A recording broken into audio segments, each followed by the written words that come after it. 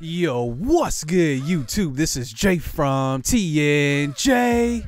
And make sure you hit that like button. We're back for another Let's Play. And this time we're playing MVP Baseball 07 NCAA Baseball. And this game is timeless. It is the last iteration of an NCAA Baseball video game.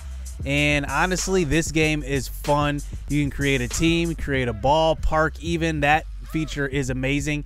It's so funny. I mean, a game like this all these years ago, MLB The Show still doesn't have this in the game.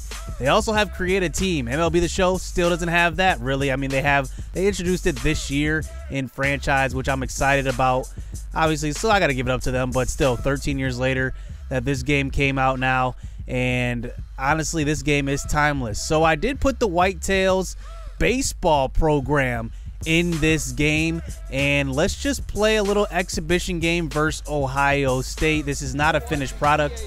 A few weeks ago I did put a community tab post out there so that I can get some of your baseball profiles, and it was geared towards this game. Now I do have the team already picked out and everything. I actually did create it on Xbox, but I'm playing on PS2 right now. I gotta transfer that over. Xbox, the last game on that is 06, and then PS2 is 07, so I did pick up a PS2 obviously, and now I am playing on this, and let's just see how this game holds up. So this is my first time playing this game actually, so bear with me during the beginnings of this game. So here we are on the mound here on defense, and let's just see if we can get out of this game with a victory. We are playing on the default difficulty, which I believe is, I believe it's sophomore. I'm not really sure. But let's just see what we can do here as we do get a fly out here to third base, and that is caught by Vogel. And you can see this Ohio State team. They're pretty decent. I don't think any of the Big Ten teams are powerhouses right away, so I decided to just pick a middle-of-the-road team here. Ohio State is decent at baseball, one of the best in the Big Ten in this game. And there is a strikeout there, so we do get out of the first inning. As let's see what we can do on offense, as Maduro is on the mound for Ohio State. Like I said, this is kind of a generated team. These are not the players that I've picked for a series, but like I said, I do already have them picked out, and here is the lineup for us. And you can see we actually have some pretty good attributes for our guys, and let's see if we can put some runs up versus Ohio State. So here's a shortstop, Villafuerte, and he's going to hit one to right field, and that one is going to drop, and that's going to be a leadoff single here for the Whitetails baseball program. I guess you can say it's the first ever hit in Whitetails history. So here's another fly out to right field, and that one is going to be a can of corn. So that is going to be the first out of the inning. Up comes the next batter. That's some high off speed, and that is going to be a ground out. How did he hit that into a grounder? That was up in the zone, and it is going to be a double play. And this game doesn't look bad, to be honest. I mean, this is a PS2 game, and it actually doesn't look too bad. Obviously, the graphics aren't up to par, but the gameplay looks pretty good. Look at how smooth that is. Villafuerte throws the first on that diving stop, but it's going to be single there for the batter for Ohio State. And now they got a guy on first here with one out here in the second inning. Ground ball up the middle. There is a nice stop that time by our second baseman. He tries to step on second and goes to first, but everybody's safe all around. As that brings up Tanner Teagarden. What a name that is.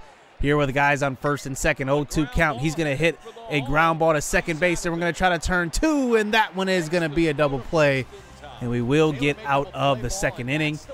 That's a nice turn right there. And here we go back out on offense here in the bottom of the third inning. Let's see if we can get some hits, string some hits together. But the first batter comes up, and he is just going to fly out to right field once again. That right fielder is getting some work in this one. As that brings up a lefty here with one out here in the third. And that one might drop, but no. The right fielder, once again, is making every single play so far. So here comes Villafuerte up to the plate again with two outs, and he's going to hit one hard up the middle. There we go. There's a nice hit with two outs. Let's see if we can keep this inning going. And here is Rogers up to the plate. He looks like he can hit the ball pretty well, and he hits one deep to center field, but that is just going to be an easy pop fly, as we are playing at Georgia Tech Stadium. I just picked a random stadium and ended up being Georgia Tech's. So in comes Jason Burnham here in the bottom of the 4th inning. Let's see if we can start the offense. And he gets a pitch to hit probably right over the middle. And that is going to be an easy fly ball to the second baseman, as that brings up Vogel, the third baseman, with 1 out. And he's going to hit one down the right field line. And that one will make it all the way to the wall. He's going to round first and head to second. And he will slide in feet first. And that is going to be a double here. And that brings up the first baseman, Rob Helton. Let's see if he can drive our first run of the game in. He's going to hit one to right field, and that right fielder is getting all the work in this game. That is a nice catch and run on that one. And now here our next batter comes up, but there is a high cutter up in the zone. And it's going to be a swing and a miss, and they will get out of that inning. So let's go back to the mound here, and here's Ohio State back at the plate, and Villafuerte getting some work at shortstop. I really love that last name. And Teagarden comes up with 2 outs. He's going to hit one to left field, and that one is going to be easy. And we will get out of that, as Ohio State only has 2 hits. We only have 4 hits through the first 4 innings. So now we're on to the bottom of the 5th inning. Here is our leadoff batter up to the plate, and he's going to hit one to left field. That one will drop in, and Teagarden will come up throwing. And that brings up Bria here with a guy on first base. He hits one to left field, and that one will drop as well. So guys on first and second here in the 5th inning, as now we try to bunt these 2 runners over, and that is going to be foul on that one. So this at-bat will continue, and we will, on an 0-2 count, hit one to left field again, and it's going to be another blooper, and the first run of the game will come across the plate, and we do take the 1-0 lead here in the bottom of the 5th inning. So still no outs here in this inning. Here's Villafuerte at the plate again. He hits one to right field, and that one is going to be a base hit. Bases loaded here. No outs as they go to the bullpen. Dean St. Clair, they're warming him up in the pen. And we still have no outs. Here is a pitch inside part of the plate. And we're going to take it to opposite field. Inside out that one. It's going to make it all the way to the wall. And that's going to score another 2. Still no outs. Maduro gets the mound visit from the manager. And he will remain in the game as he continues the next at-bat. Ground ball to second base. They try to turn 2, but it's broken up at second. And another run comes in, and they actually don't turn 2. And the shortstop could not handle that one. And now 4-0 here in the bottom of the 5th as this inning does continue. The next batter comes up and goes to opposite field, and he waits back on that off-speed pitch. And it's going to be 4-0 here with guys on first and second with 1 out, as that brings up Helton once again. He's going to go to opposite field, and another hit. This is just a hit parade here in the 5th inning. And wow, bases loaded here, 1 out. We have a big opportunity as the Buckeyes do go to the bullpen and bring in St. Clair. Let's see if he can get them out of this jam. So the next batter comes up. Here's a fork ball on the inside part of the plate. That brings up Jackson with 2 outs and 2 straight strikeouts out of the bullpen. And St. Clair gets them out of that inning. And now we move on to the later parts of this game. As now let's hop into the bottom of the 7th inning here with 1 out. So here is St. Clair still on the mound. We're going to go deep to left field, and that one is going to bounce off the wall, and it's going to roll all the way over to center field. The center fielder will field that one off of the warning track, and he's going to throw this one all the way home. And look at this one. The ball gets all the way to the backstop, but take a look. Nobody's covering home, and we will score on that one. That is technically a triple and an error, and we will score the run. And now it is 5-0 here in this game, as now this 7th inning does continue as 2 batters come up and 2 hits here with 2 outs. That one drops down the right field line, and now we got guys on second and third here, 2 outs. Let's see if Jun's Sundin, I don't even know how to say the last name, he comes up to the plate here, and he will get a pitch to hit down the right field line, but it is just foul. And now 0-2 count. He's going to get a pitch to hit up in the zone, and that one will be a fly out. And now we move on to the 8th inning. Let's see if Ohio State can get anything at the plate. They start out the inning with a hit down the left field line, and that is going to be a leadoff single here as Snelling comes up to the plate. Let's see if we can get him out. Here is a line out this time, and that is caught by Villafuerte at shortstop. And now they have one out. Ground ball to third. Let's see if we can turn two. But no, Vogel can't handle it. He throws to first and barely gets the runner at first. And at least we have 2 outs in the inning here. Let's see if we can get out of this jam here. And they do fly out to left field. And now we move on to the bottom of the 8th inning.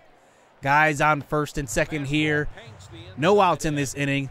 Let's see if Burnham can come through in the clutch. He's got 91 contact, 95 power, and 69 speed on the base pass. Let's just see if he can come through.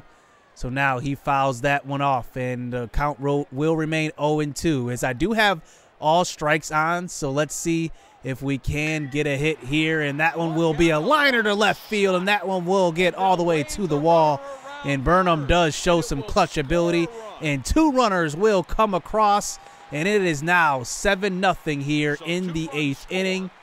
And that's going to do it here, as we do get another run across the board, and we try a hit and run with the next batter coming up. And take a look, a ground ball to shortstop. We're going to try to score from second, and we do slide the wrong way. But take a look, I don't know. Our hand might have been in there. That may have been a blown call by the home plate umpire. And one thing I love about this game is they do have a setting for blown calls. Oh, I don't know. His hand may have been in there on that one. As we move on to the bottom of the 9th inning, we may have had a complete game in this one.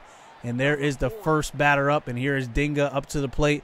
Let's see if he can get anything going. Another ground ball up the middle, and Villafuerte all over this game. Another out, bringing it to 2 outs here in the inning. One last ground ball to Vogel, and that one will put this one away.